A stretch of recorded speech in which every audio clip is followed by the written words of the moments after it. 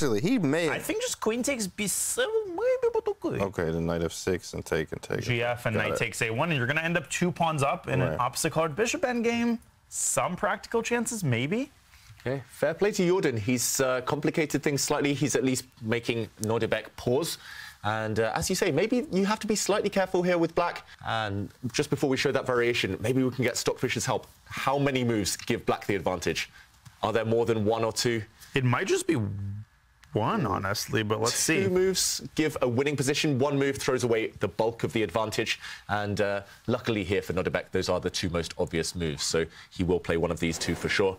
I think the safest, as you mentioned there, is queen takes b7. Also the best move, giving away the queen, returning the sacrifice, because this check, jumping out the way with the white knight, will win the queen. Here, you can maybe even take with either piece. Take it with the pawn, the safest, after the queen is recaptured. Knight takes bishop, and yeah, 2 pawns up.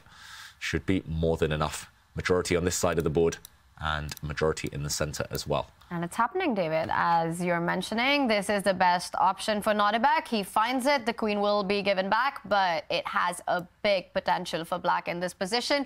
Up on the clock, up on the position. Is this close to a Nodirbek win? Yes. Very close. He's gone with the bishop, and I think this is even better. Oh, yeah. Surgical precision again from Nodirbek. That's what he did against Caruana. Doesn't give these guys a single chance. He always pauses at the right moment. He never does anything automatically.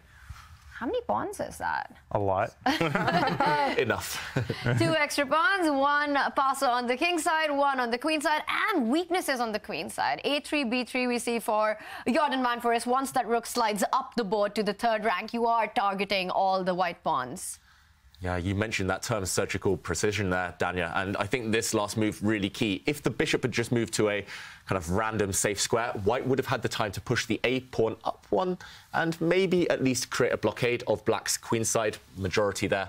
But now white's rook is forced to decide where to go. Black, I don't think, will give white that luxury of setting up a blockade on the light squares. I think the weaknesses are going to count. Maybe there's something even more kind of immediate than just slowly advancing those black pawns. Really just clinical play here by Nodirbek. Opposite color bishop, so maybe there's still work to be done here. Good technique to be shown, or not. The 3rd pawn drops. Yikes. There's another one. Maybe bishop c8, rook takes b3, rook takes e6 can be tried as a last-ditch attempt. But bishop c8 is pathetic. You can play king f8. I would try it, though. I would go bishop c8. Yeah. My dirty bullet mind, supplying the 1-move tricks. But a classical game. And we do have a result.